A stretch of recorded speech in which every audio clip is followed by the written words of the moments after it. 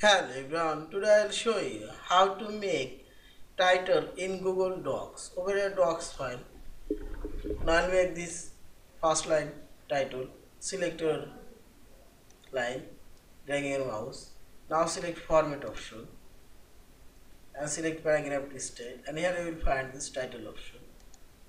Now select apply title and say this title already created. Also I'll make this one title and select here, also find this title and see this. In this way you can make a specific text or word or paragraphs you can make turn into title. Yeah. Thank you for watching. Please subscribe, like, share and comments.